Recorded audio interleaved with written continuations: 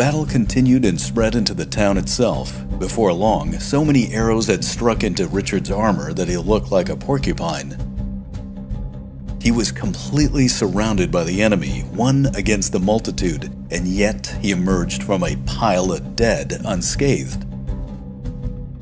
An emir on a richly caparisoned horse, and frustrated at Richard's flair, genius, and almost supernatural skill in battle, charged the king, only to have not only his head but half his shoulder and right arm sliced off with it. The Muslim fighters recoiled at this ghoulish sight. As the day wore on, they gave Richard a wide berth, for the king had become a one-man killing machine. He had personified his name. He was the Lionheart.